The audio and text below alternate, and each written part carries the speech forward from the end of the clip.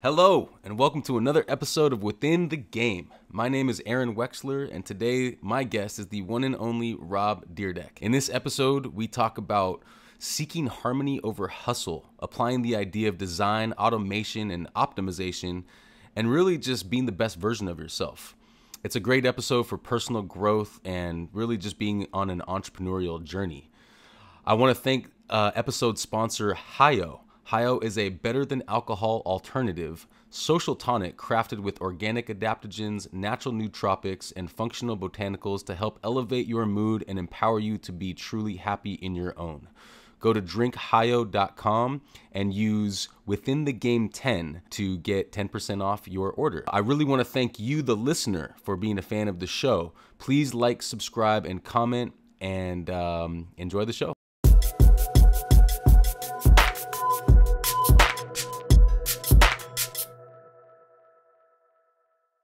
Rob, I got to tell you, man, this is a truly full circle moment for me. I really appreciate your time.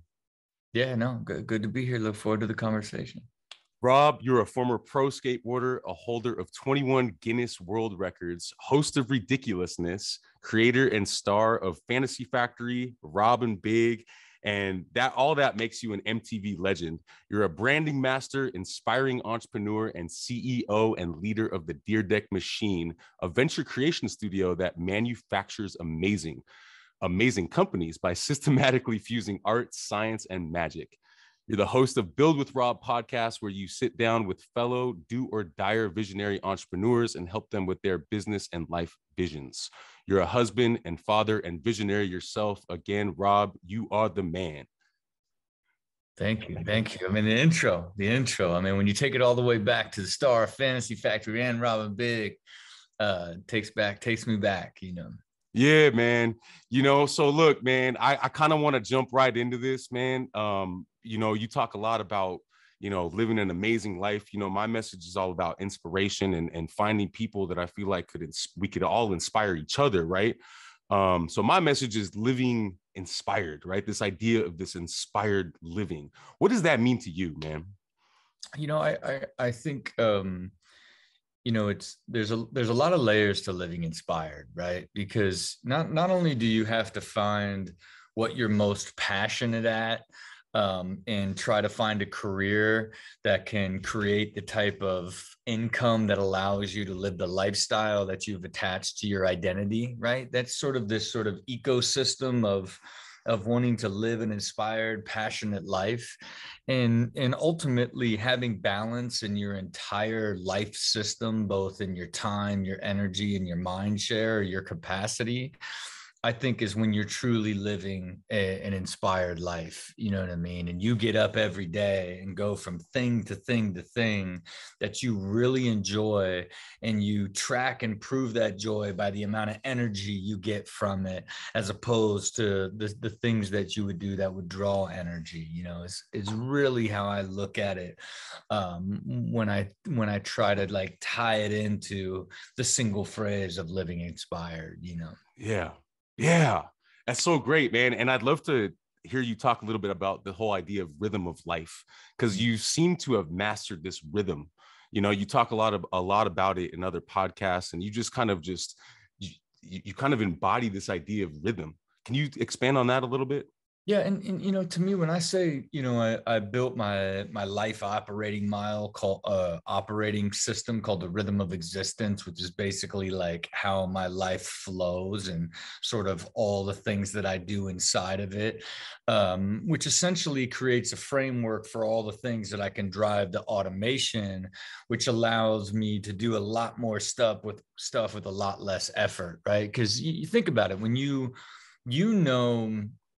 sort of the flow of your year, the flow of your sort of quarter, as it goes through holidays, birthdays, summer, like then what you got to do kind of each week, each month, all the things that you wish you did to take care of yourself, spend time with those that are meaningful to you, like all these different things that are meaningful to your existence.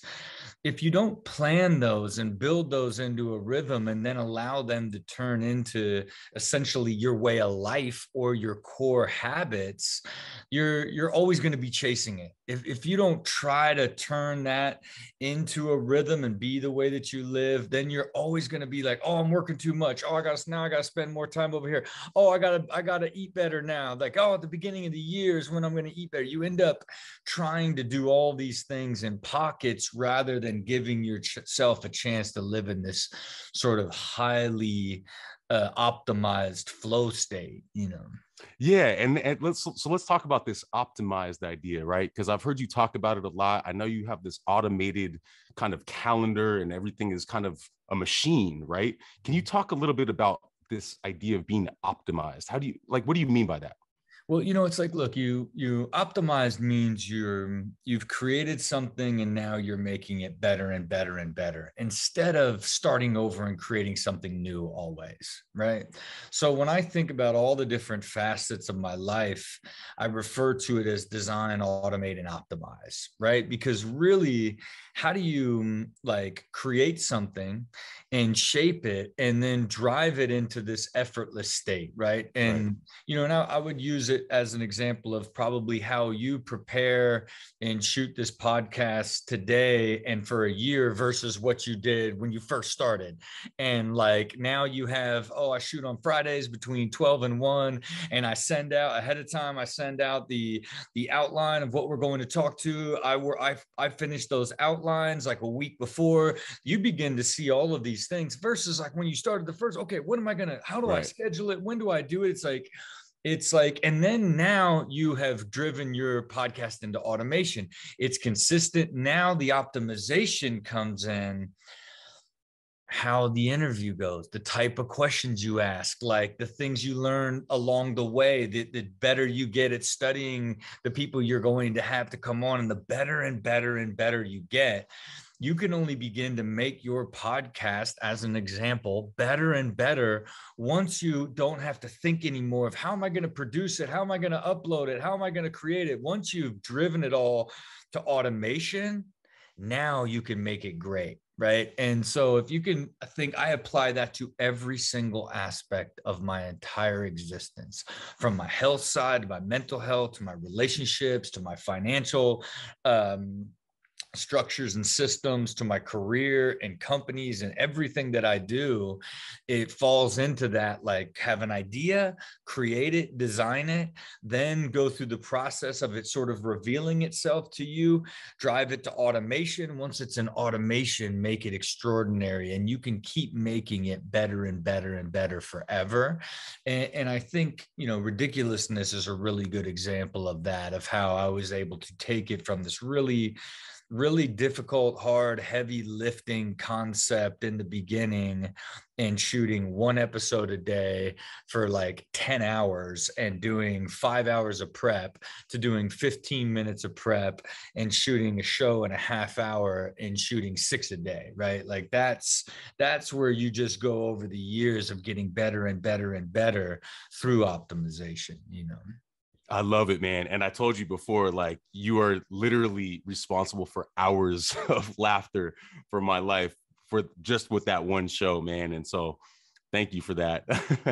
I want to talk about your mindset. Let's keep this idea of the mindset, the rhythm of life, the machine mindset.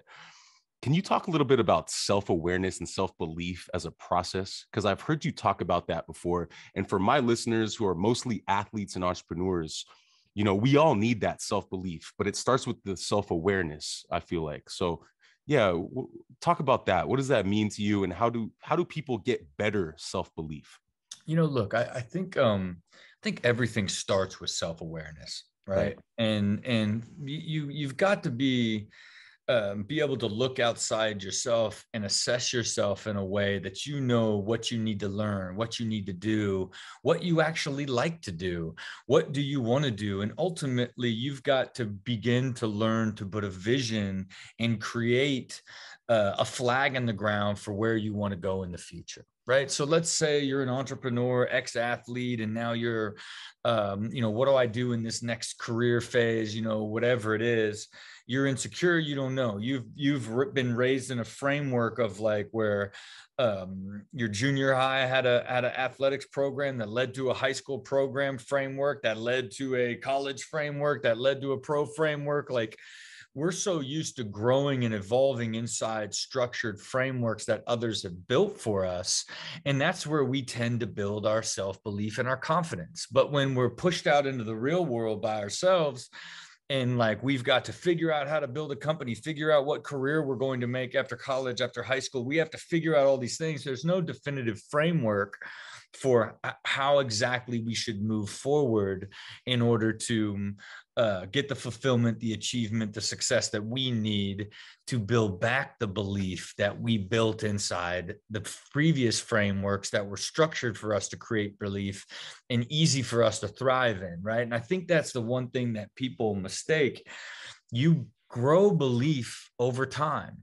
You don't, belief and faith are very different, right? Like, you can have faith that you're going to be successful one day, but believing it is built over time. And if you build a clear plan and you begin making progress towards that plan, and that plan, let's call it a career, is like, man, this would, if I could create this company and make this amount of money in this amount of time, that would be a dream come true, an ideal for my life. If you could tie all that together, and if you begin to make progress towards it, right? Like, you are going to begin to create and build belief, right?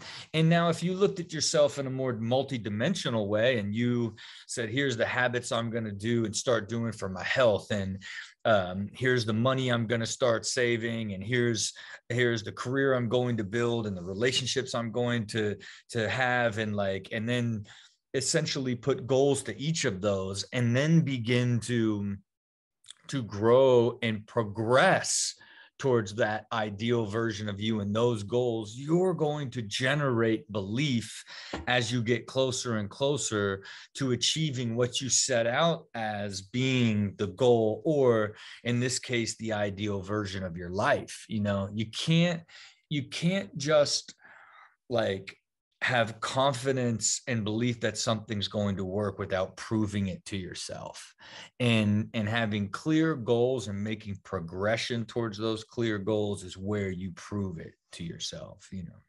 And so let's expand on that. So the progression in that it all comes from this idea of gamifying your discipline, right? Which I've heard you talk about, right? Because the more you gamify and have fun with your own discipline, the more you're going to kind of get stuff done, right? Yeah, and think about it. Like, I gamify everything, and when I say gamify, I put a quantifiable outcome to everything, and whether that's, you know, the companies that I build and my goal for the Dyrdek Machine, whether that's the investments that I have and my family office and my portfolio, whether that's my wife scoring how she feels about our relationship qualitatively every single day, or the overall amount of time that I want to spend with my wife and family, and tracking that, like tracking everything, and then setting goals and seeing pure key performance indicators, as they say in business, gives you clarity. It also allows you to push through when you're, you know, trying to be disciplined early on, because eventually there's a paradigm shift where you're disciplined and your numbers are more a part of the way you live than using them to force you to get them to go there. But I use it in so many different aspects. And then the biggest one, of course, is health, right? Because I know, like, man, you know, at the cornerstone of everything is just how healthy I feel, right? It's how well I sleep, it's how well I recover, and then ultimately how much energy and how clear I am as it relates to the decisions that I need to make to continually push my evolution towards my ideal life forward, right? And by getting up at 5, brain training, meditating, getting in the gym, eating clean, not drinking, by tracking all of those, and then making them one big number that's a percentage that I look at the end of every single month, boy, that gamified it for me in a super unique way, right? And so now I got so disciplined that it, and then you do that for so long, it's just how you live. It's like the idea of you have to now try to not do it, because then you're like, and you it's the total opposite, right? When it flips to when like you're really deciding, okay, do I want this glass of wine? Is it worth, like, how many have I had this month? Like, how do I want to disrupt like this, how strong my year's been, right? Like, okay, like, I just ate bad yesterday, am I really gonna like take another day, 2 days in a row, like, and disrupt? Like, that's, you start questioning it the other way, where most habits, you're on the other side where it's like, oh, I got to get it back, I got to get back, where really you're checking yourself on, do you actually want to disrupt it? Been hugely effective for me. But boy, on the other side of it, man, it's the compound effect of being disciplined at that level for multiple years. You elevate to a level, and I think you evolve to a level, what I would almost consider rapid evolution. When you become that disciplined and have such clear goals, you're able to grow at such an accelerated pace. Man, and like, when did you start that? Because I work with youth athletes. Our organization is West Coast Beach. We work with youth athletes, but I struggle to try to figure out how to inspire them to kind of live in this way, right? Where you gamify everything, but you're also very disciplined, and you have a clear vision, and you have goals, and you take those necessary steps. When did you start this whole approach of qualitatively, writing everything down and organizing your time so systematically? I actually started in 2015. I had kind of gone through this process of building sort of my vision for the machine. I had hired a consultant to help me build sort of the structure of how this process of creating companies would work. Yeah. And along the way, he taught me so much, right? He opened my eyes to personality tests and understanding who you are, and really kind of drove me to this idea of really understanding who I was, which led to how I even built the machine, right? Because I realized, I operated some businesses, I was the face of some businesses, some I just invested. Like, what did I like to do in this entire ecosystem? And I realized that I worked best when I had really great partners, and they operated and I advised, right? And so I could use my skill set of micro and macro vision to help shape their vision and help advise them to stay on track and evolve, versus like needing to like run some things all day every day and some things not, like getting caught between it, is sort of, I learned. And then along the way, and he's the one who showed me the rhythm of company.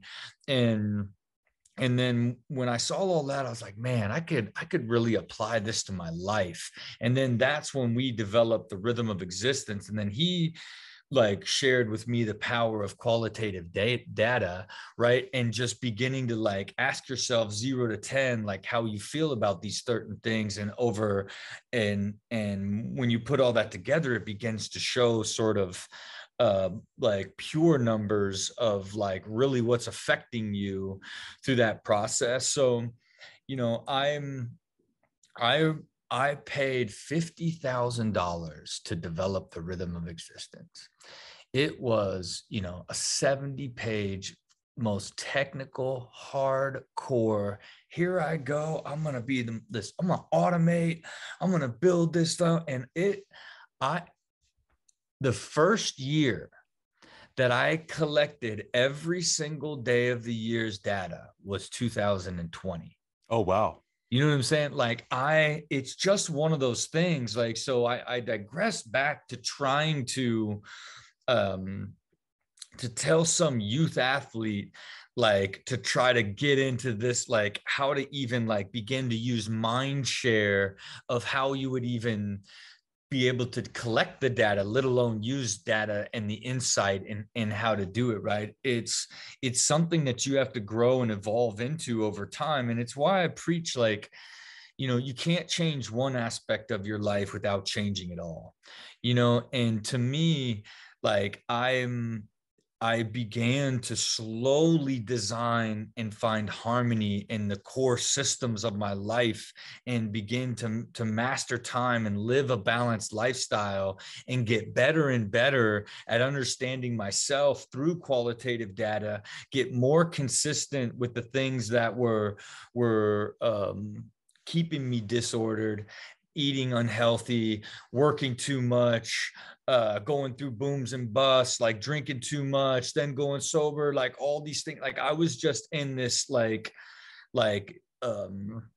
disarray or disorder by design, because that's how I built my entire career, right? Whether it was my skateboarding career into Robin Big, into Fantasy Factory, it was just, I just kept doing more and more, launch Street League and Street Dreams and Wild Grinders and like Ridiculousness back then. It was like, I just thought the more, if I could just do more and more and more, one of them was going to be the thing that made me happy. And it was in that era that I just realized that, man, you can't just keep doing things and think that you're going to be happy. Because in that world, there was so much disorder in how I operated. I was basically being pulled in a million directions so tight.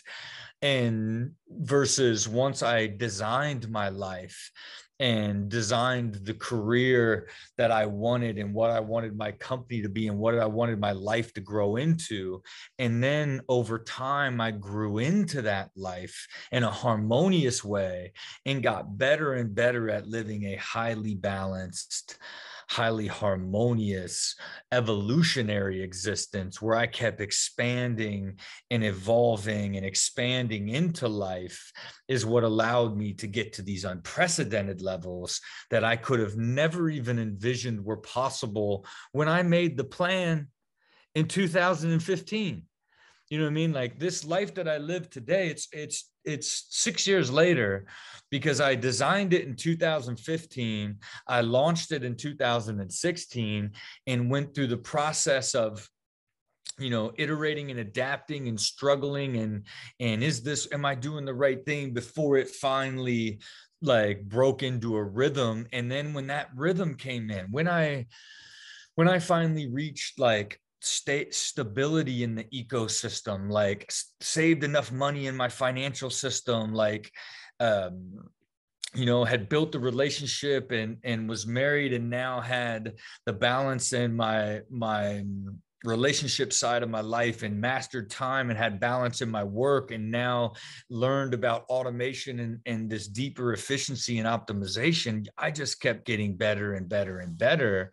And you've got to design it and grow into it. It's very hard for someone young to try to think in this sort of framework, you know what I mean? Because you don't know what you don't know, right? And you've got to grow into it with time, Well, speaking of time, that's a perfect segue to my next thing, which I've heard you talk about, which is the purpose of life is to enjoy the passage of time. I think you said you heard that somewhere, right?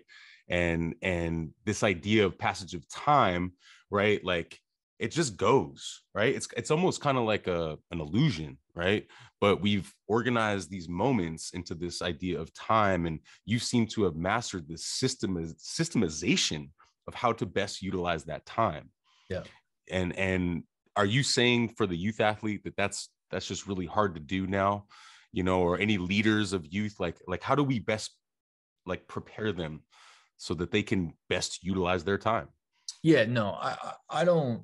Yeah, I don't think. I think the time one's a little bit different, right? Okay. I think gamifying discipline and qualitative and quantitative data to like gather deeper insight and deeper, what I would call ultra self-awareness, right? Mm-hmm. Where you can begin to experience life and then look down on yourself while you're experiencing it to assess how you can avoid or change or grow from this while it's happening to you. That's the ultra side that I think, is possible. But think about time.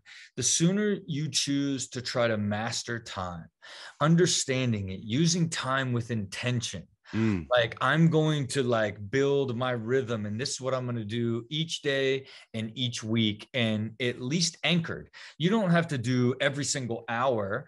And even for me, my schedule is built to keep me fully balanced, and I plan everything to keep me fully balanced.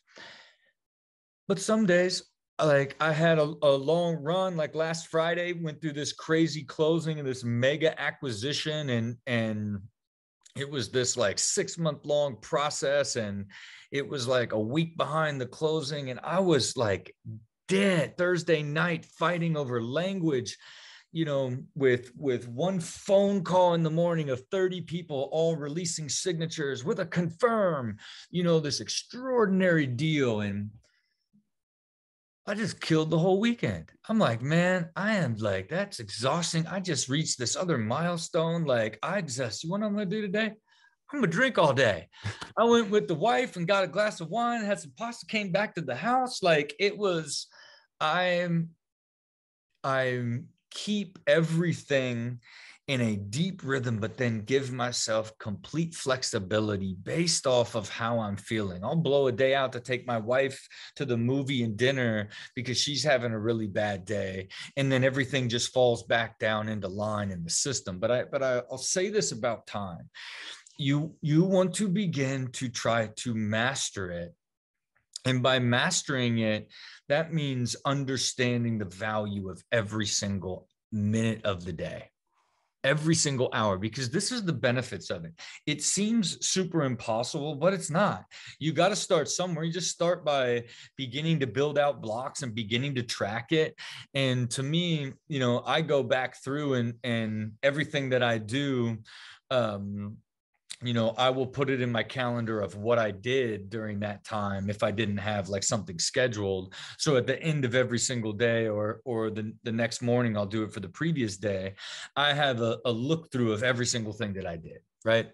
And what that gives is, essentially this deep understanding of where you are spending time.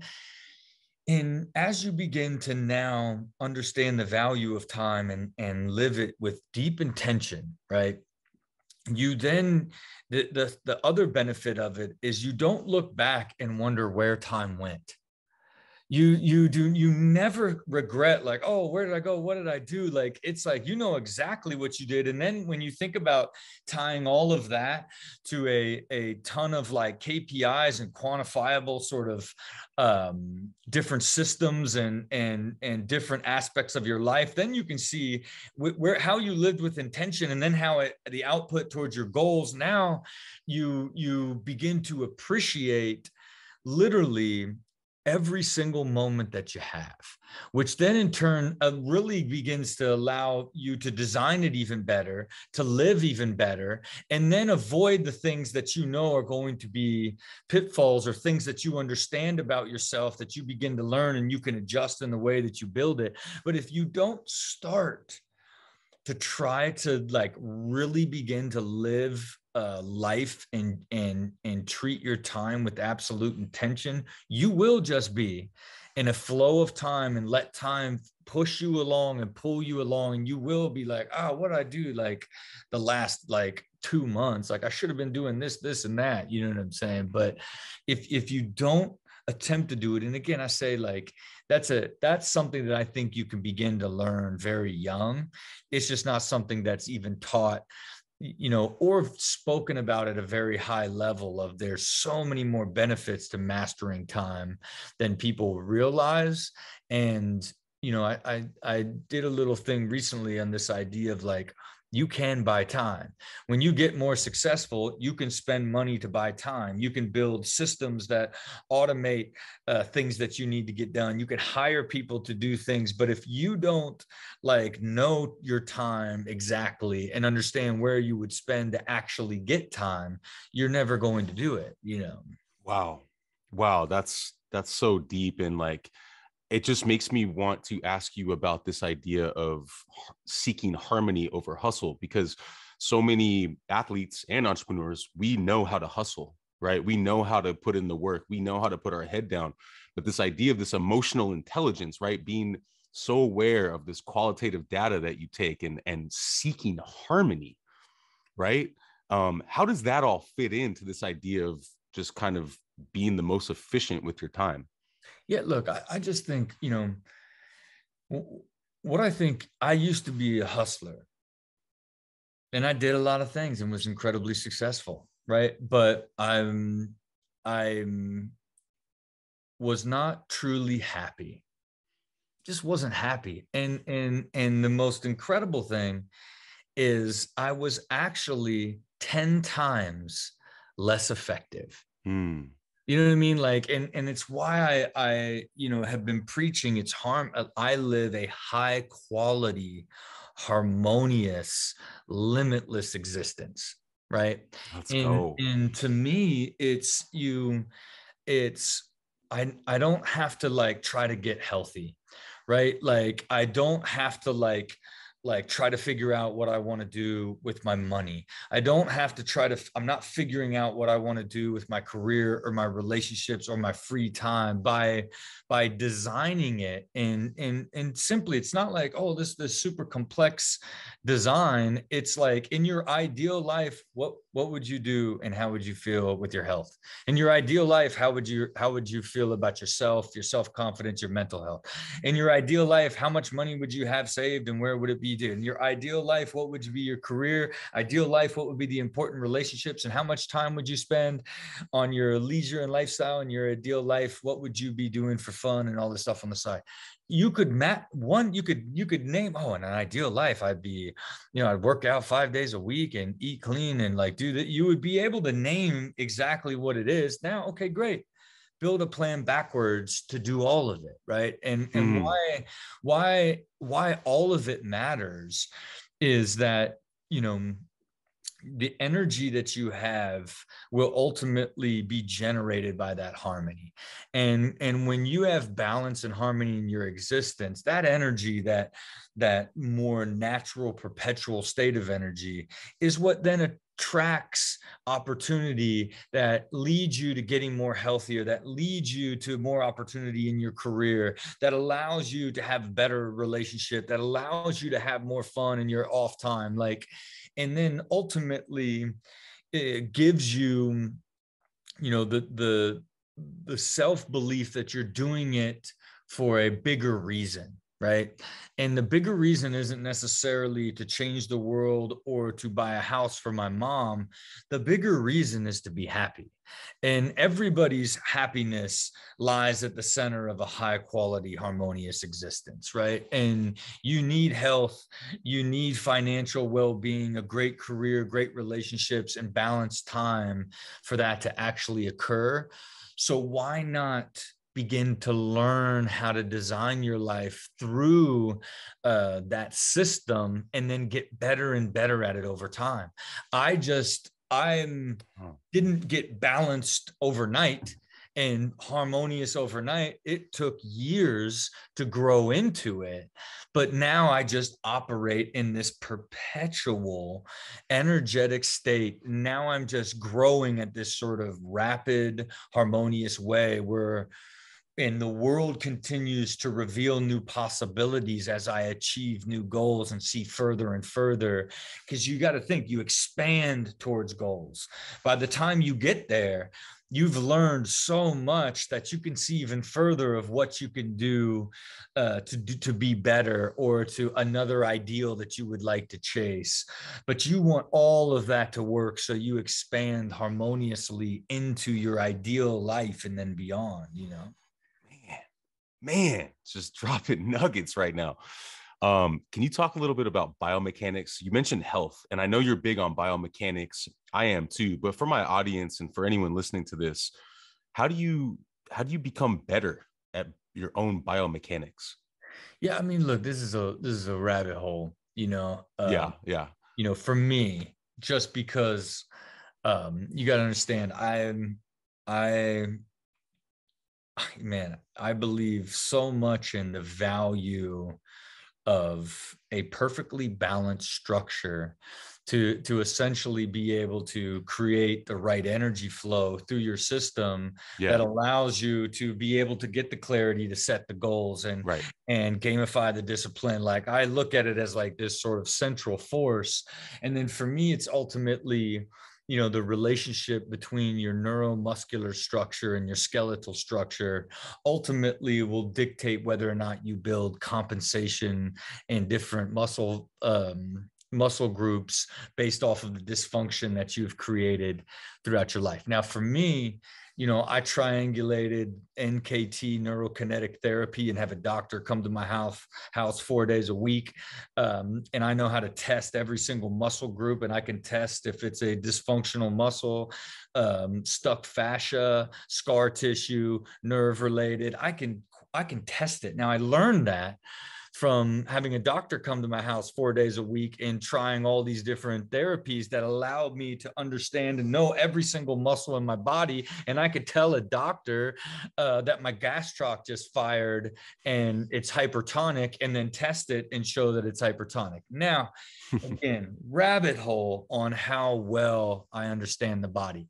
I think a really good example of it is Tom Brady, where he refers to it as pliability. And, you know, there'll be, you know, a lot of athletes that'll be like, oh, it's like, you know, what even is that? You know what I mean? I got to get strong and, you know, get reps and get in there. But what you're seeing in Tom Brady is the perfect relationship between his neuromuscular structure and his skeletal structure. So it goes beyond biomechanics, because it goes into now how oxygen and how your lungs work and your diaphragm, and then through all your internal organs and all these things that he puts into his body that allows his body to react exactly the way his mind has made that body react and never change. As most aging athletes, their body begins to change, build compensation, injuries happen, new neural pathways are created.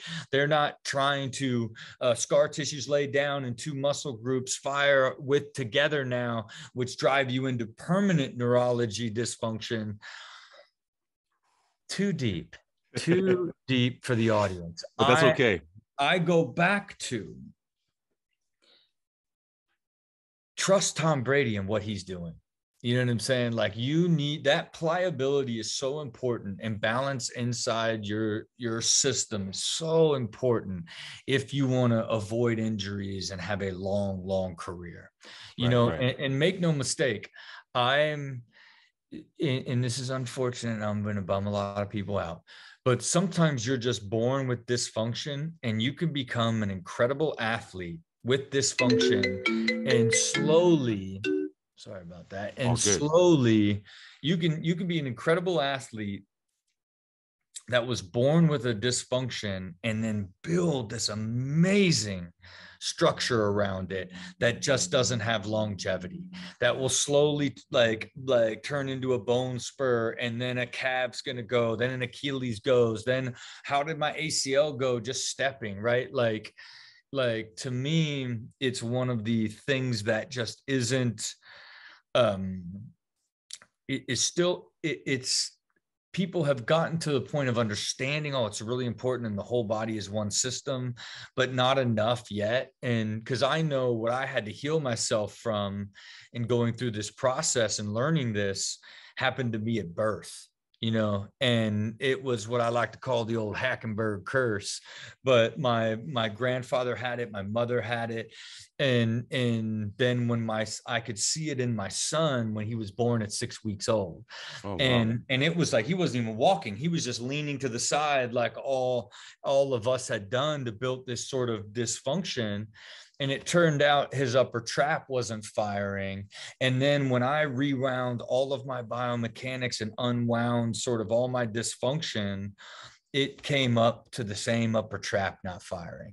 And you could kind of see how a genetic predisposition for that trap not to fire could lead to this dysfunction that's passed down through generations. But I was a professional athlete, super in shape, and, you know, crazy stunt guy doing the craziest stuff with this dysfunctional system. But I had got to, you know, the best shape of my life at 40 years old, and was like, this is I'm in the best shape of my life, but my calf is constantly going, my hamstring's bad, I constantly have neck pain, I have nerve pain in my QL, like all these things that I've been carrying for years. And my vision was, I just want flawless structure. Right. But as I set out on that journey, I began to learn so much about the body, and then began to triangulate all these different therapies and different theses as it relates to human functionality, which allowed me to almost create my own therapy to get to where I am today, you know. Man. Hey, but think about it. What's the gift?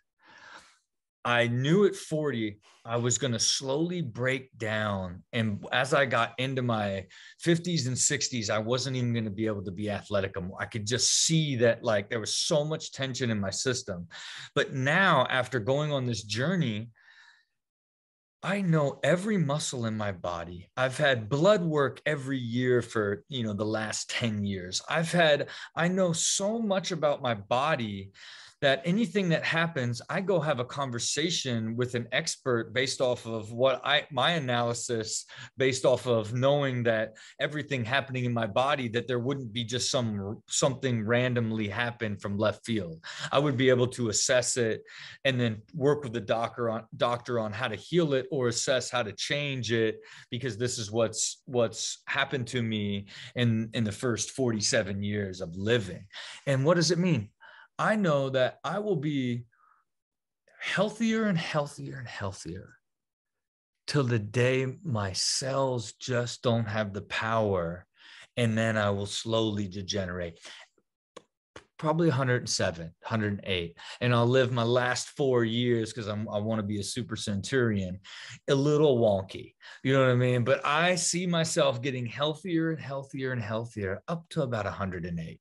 You know what I mean? Not the paradigm of like, I peaked at 35 and I'm just going to like try to stave it off as best as I can. The exact opposite, where I can just see, especially how active and healthy and what I'm going to be capable of doing physically in my 50s, the same, no different than the great Tom Brady, who's like, it's just going to be a matter of like, it's not a physical thing. He figured it out. He mastered his entire system, and has preventedly, and now he is no different, better than his previous career these last 2 years. Right.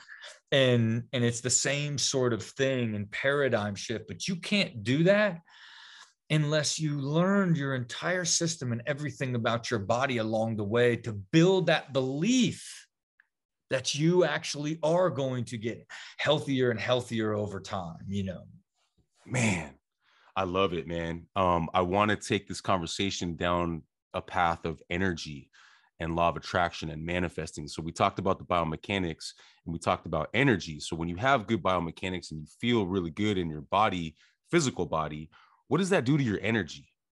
Yeah. And how do you use that energy to all these other things in your vision and your life planning and all that stuff, Yeah. And I mean, look, again, you are this, and it all integrates completely together.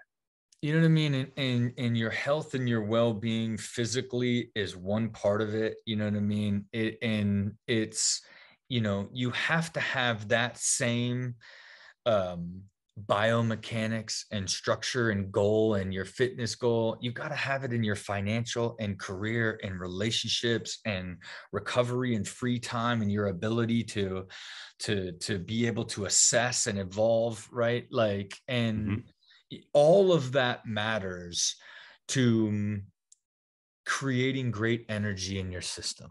All of it does, because think about it. You can have flawless biomechanics and be like in the best shape and eat so clean. But if you have like a bad relationship and or in with a family member, with a friend, if you don't like your career, or it's not stable, or you never set any financial goals and your career's not stable, and then like you don't have any money saved and you're not growing towards any sort of like financial, like the stress of that is going to disrupt your energy so much that it doesn't matter what, doesn't matter how well you take care of yourself, you're never going to have balance and harmony that will ultimately create that energy in order to you know, create the ability to manifest, an ability to control the law of attraction. Now, it doesn't mean all of those have to be in place and you're doing it. All you have to do is just have a plan and be making the slightest of progress towards each of those. Because if you have a plan for each, you can be incredibly patient, and you can get a little stagnant and be upset, but a little bit of progress will make you feel like you're on track. It's when you don't have a plan for any of these things is when you begin to be bound and feeling like, what am I even doing? And that pulls from that energy.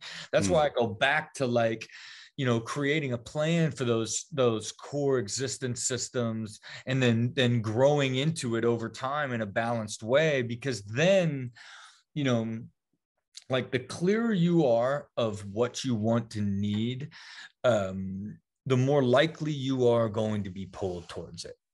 You know, and for me, you know, and again, I practice it. I don't like, I'm even careful with what I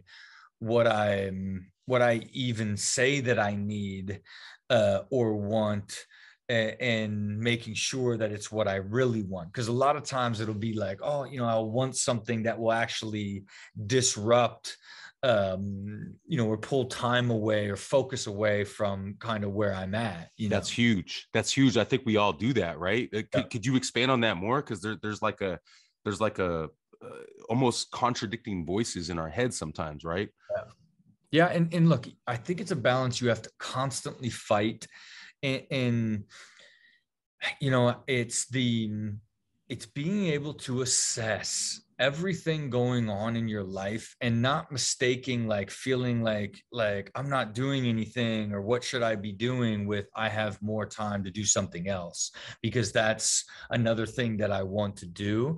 But again, I think that's this continual, like, delicate dance, you know, especially for someone like me. You know, it's like when, like, you know, I control my entire reality and everybody around it. So it's like when I move slowly, they begin to move slowly. When I move fast, they ramp up. And then if I get us all going in the wrong, if I drive us into a direction that's led us all less focused, boy, as soon as I begin to feel it, I make the change immediately.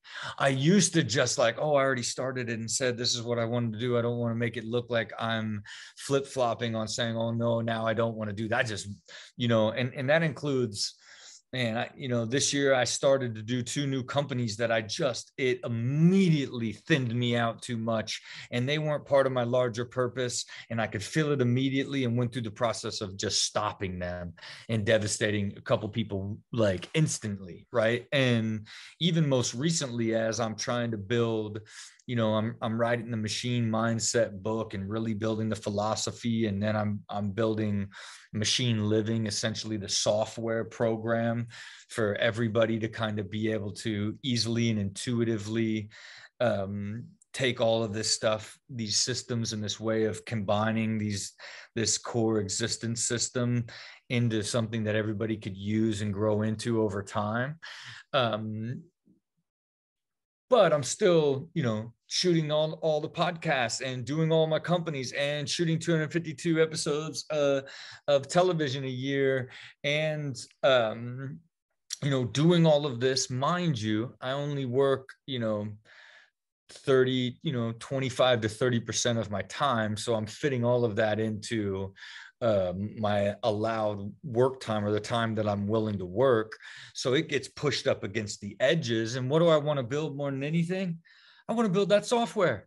I want you to be able to use the software and be like, oh, I was able to do it. Like, and then be able to, the people that you mentor, hey, you can use, here's the basic version of just these 5 things, and ask yourself this is how it'll begin to pump up the data for you and show it to you in an app. Like then it would be super applicable, and then it would be teachable. And then you would have a framework to grow into, because right now I just have really technical words and the output is like, I'm happy, and I got all these systems, but it's like, what, you know what I mean? So, but I as much as I had to push it to the end of the year. Like, okay, it's like, I need to get the framework of the book done. Like I'm before I move forward on that, just constantly adjusting when you're at capacity, and be willing to make the tough calls in order to get you back into order or that flow state. You just have to be willing to do,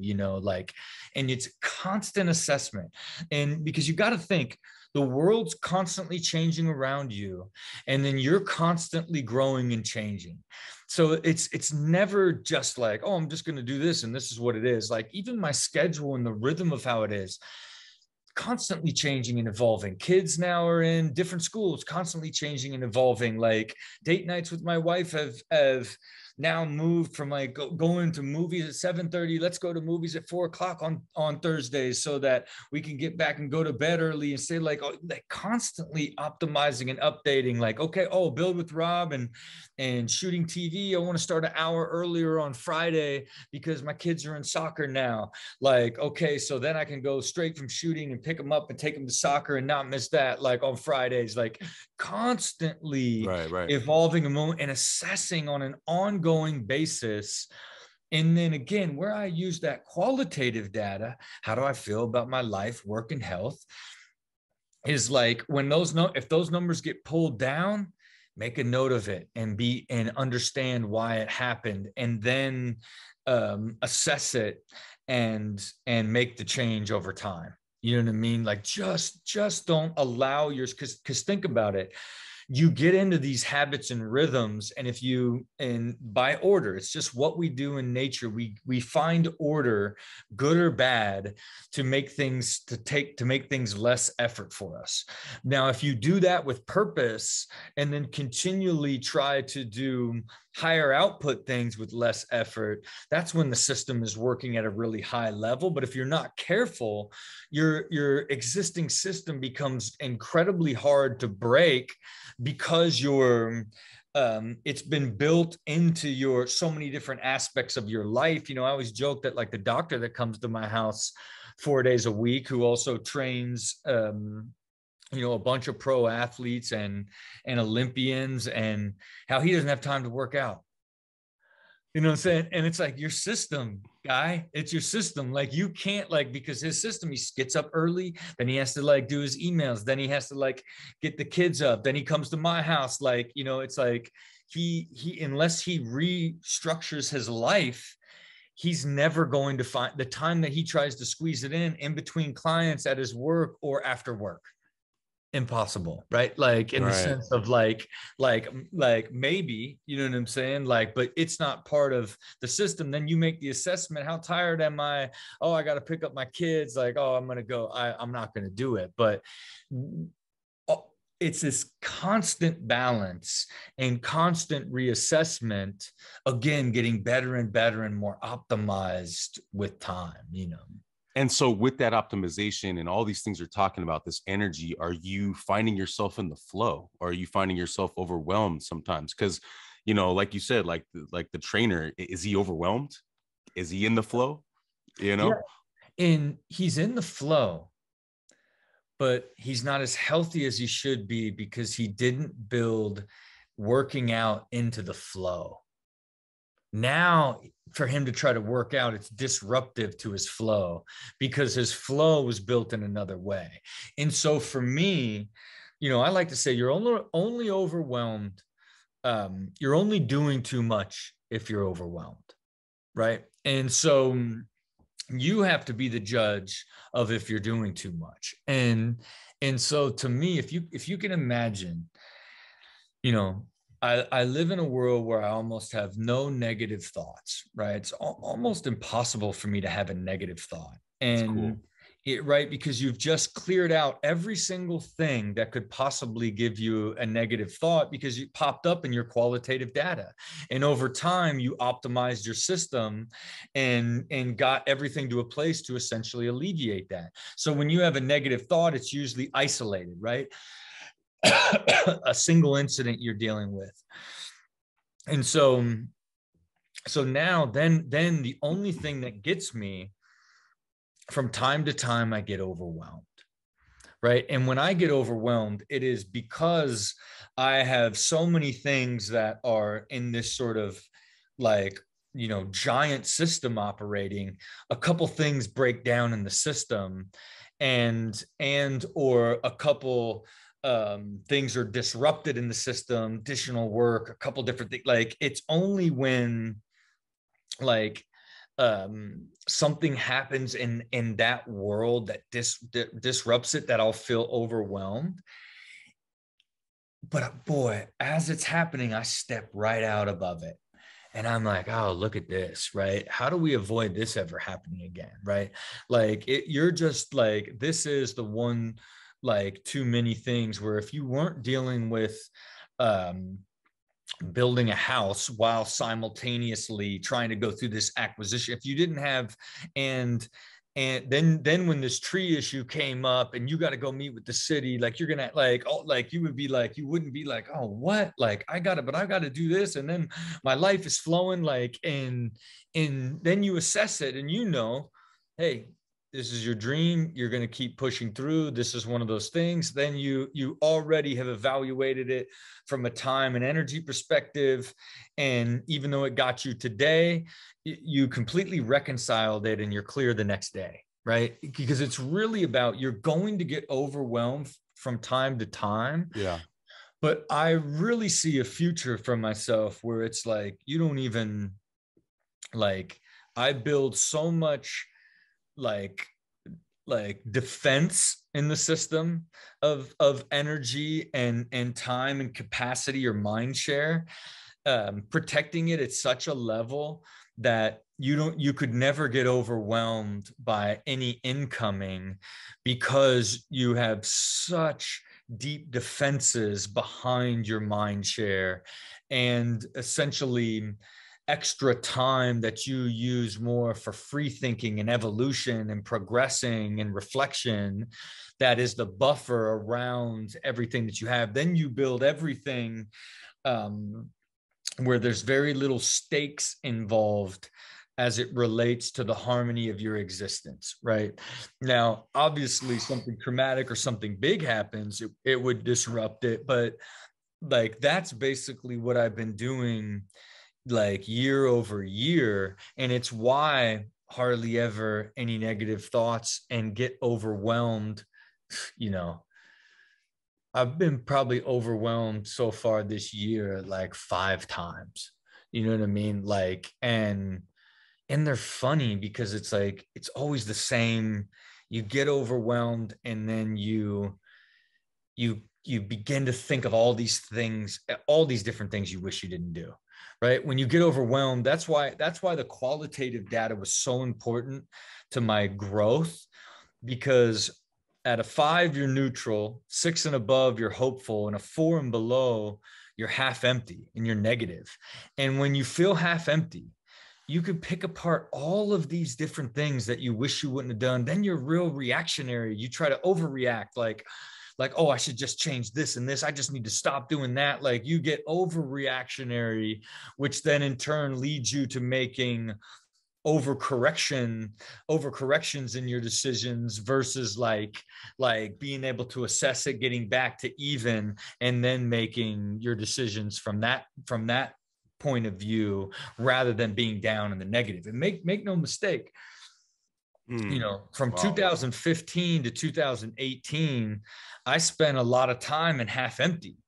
And it was only in 19 did I really begin to grow into really having fewer and fewer half empty feelings. Then in 2020, I probably had what I'd consider, I don't know the exact numbers. I'm going to get them 30 or 40, I don't know, maybe 30 or 40 bad days that were lower numbers in a year to then like 10 bad days in 2021 and no bad days, maybe one. I can't think of any offhand in this year at all, in a qualitative number based one. You know what I'm saying? Like that to me is like when you see that whole system working together, and you could go back and look at like look how many fewer bad days I've had in this year, and look how many better days. Look at my averages are so much higher. I am living this like higher quality, happier life by the numbers. That's like the beauty of that gamification. You know what it is? It's no different than being a basketball player and like working after practice and working in the off season and seeing your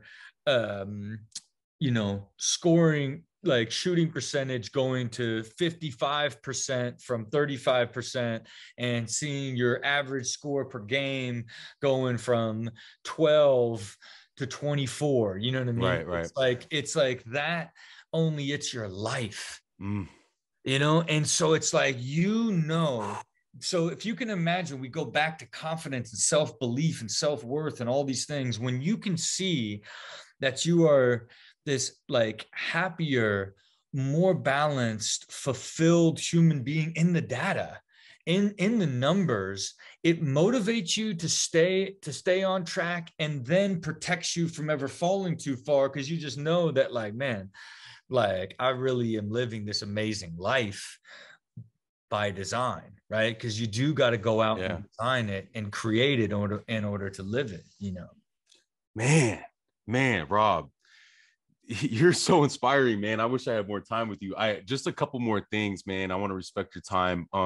You mentioned basketball. We were talking about the flow. I got to ask you about Kobe. I've been asking, most of my guests about Kobe. You've had him on your show, Ridiculousness. Can you just mention anything that comes to mind about Kobe Bryant? Man, let me just tell you about when we had him on Ridiculousness. Yeah. It was the very first time in all the years of doing that show that I could not hear myself do the intro. It was the craziest. That crowd was screaming louder. It felt like we were in Staples Center and they were screaming MVP, MVP. It was the craziest experience that we have ever had, and I've ever had personally on the show itself. And he's the thing that makes him so much different and so much more special is he is the embodiment of his own philosophy. Wow. You know what I mean? Like, and to me, why he is the ultimate inspiration to me. And when I think of what I'm doing with the machine mindset and how I am the embodiment of what my philosophy can produce as it relates to like what I think is everybody's ideal existence of this happy, harmonious, high quality life, like the same way that the Mamba mentality and the absolute commitment to winning in all aspects of life is what his philosophy was, and what he embodied on every single level. And there was no compromise, right? He stood alone, and there were people that worked hard, and then there was Kobe level. And it's like he stood alone and owning it, and it being the embodiment of who he was, and ultimately his philosophy and the bar for all sports. You know what I mean? And to me, that is like the lasting legacy beyond his basketball. You know what I'm saying? Because yes, we don't even we don't think about championships or MVPs or the historic side of a 60-point like last game or any of the like crazy stuff of like that weird stretch where he hit like 7 out of 10 game buzzer beaters, like in a weird stretch, you know, like he did all this remarkable stuff. But we think about him as his philosophy and his dedication with his mindset about being superior and aspirational, because it's so difficult to operate on that level. And we all wish that we had and commit just a portion of that in our own work ethic and commitment to excellence in our own behalf, you know. Straight up. Yeah, man.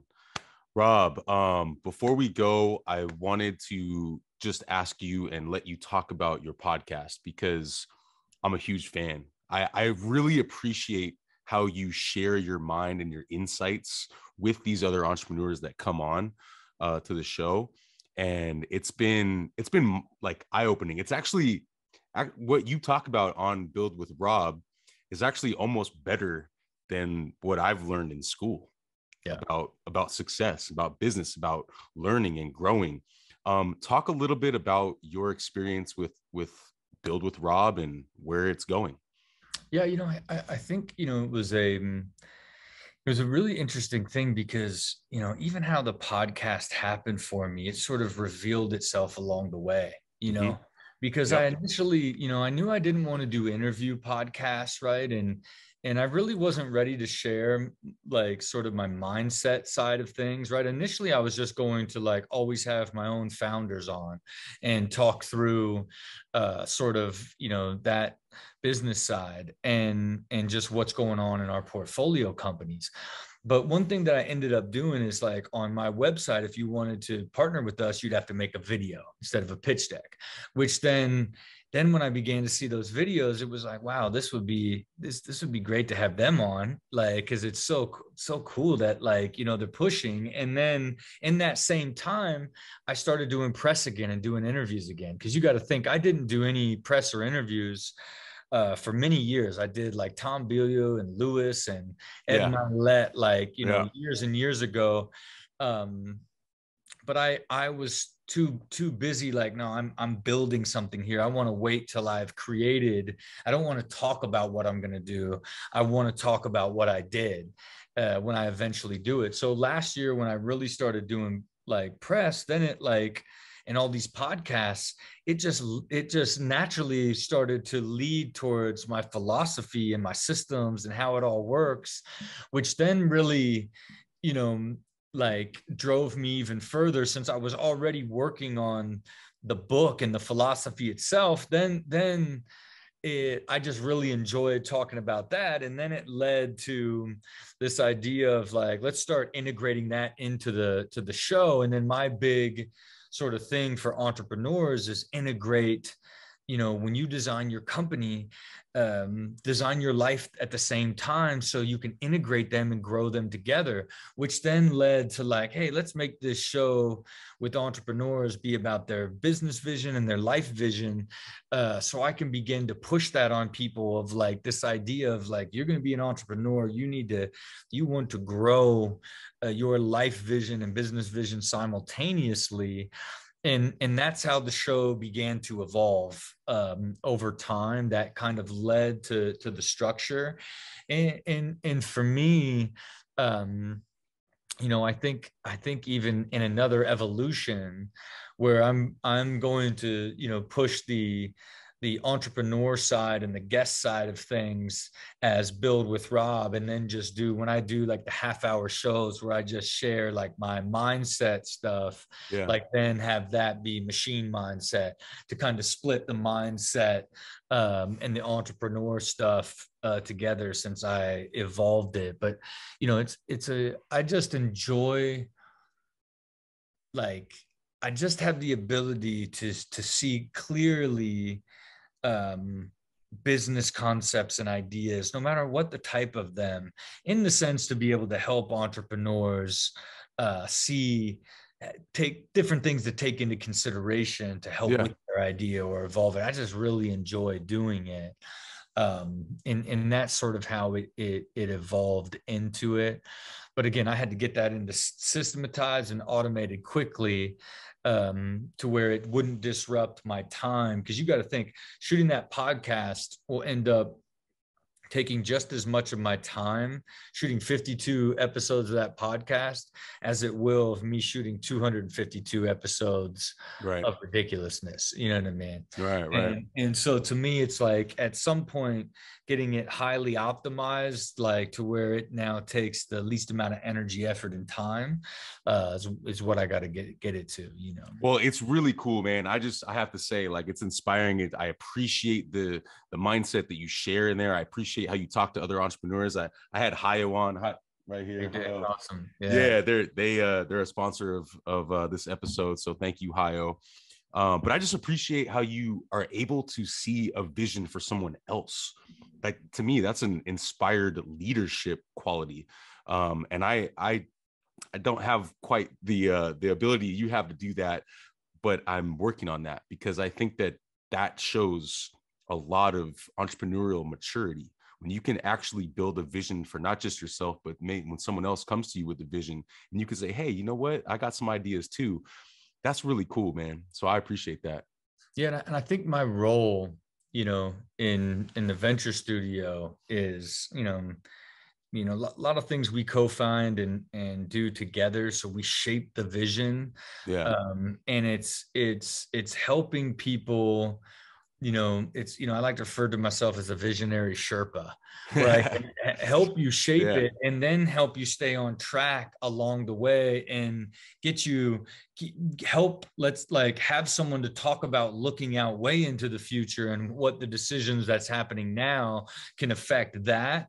I think is something that I've grown, that I really enjoy, have gotten really good at, and is essential in sort of the value of who I am and what I provide as a partner for the people that I build companies with, Totally, man. And I want to help along the way, if I can, with the youth side of it, because I feel like there's so many youth entrepreneurs, like you said, athletes looking to be entrepreneurs, but like who need help with that vision, right? Like creating your own vision is a skill, wouldn't you say? Not only is it a skill, but it's something that you have to just keep doing over and over. Yeah. Right? Because you'll only believe it and build that belief if you say, this is what I'm going to do. Here's the steps I need to do to get to it. And this is what's going to happen. And then you would do one of those. You know what I mean? And or you're making that progress, right? And to me, it's like, even, we've on our foundation, right? We modified our Do or Die foundation to the Do or Die Visionary Foundation, right? Ultimately, because we want that vision for life and business to be sort of essential, and then we partnered with the different groups, Defy and Build and Nifty, that are supporting previously incarcerated and youth organizations, but teaching them the entrepreneurial mindset, the skills to build a company. And then for our program inside with them, our See It, Believe It, Do It challenge, we have them make a video. What is your business vision, your life vision? What is your plan to achieve it? And what are you going to do to make it happen, right? Then they end up again, what is my life vision? Just getting people to even think about it. Because even people on the show, like when it's like, pitch your life vision, it's hard for people to do. You know what I'm saying? It's hard to articulate, and why I want to, continue to try to build the tool one day that's this all-encompassing tool that helps everybody on all levels begin to develop that skill. So and as you get older and evolve further and further, you basically begin to predict the future because you continually see the future and then build the plan to go out and achieve it, Yeah, man. Yeah. Rob, bro, this was a great conversation. I'd love to invite you back for a round 2 sometime. We can talk more about success, and I want to talk more about money stuff too. But this was great. I loved it. I appreciate you. I'm inspired by you. I would love to quote you for my forthcoming book, The Inspired Athlete, which is coming out soon. Dude, you're just like Dave Meltzer says, you are a ferocious Buddha, man. You are, you know. And shout out to Dave Meltzer and Craig Siegel for connecting me, and I just appreciate you, man. Hey, I've really enjoyed it, man. Stay Good. inspired, man. Stay inspired. That's what it is, right? That's what it is. Hold on one second, man, and thank you everyone for listening. Peace and blessings, and stay inspired, everybody.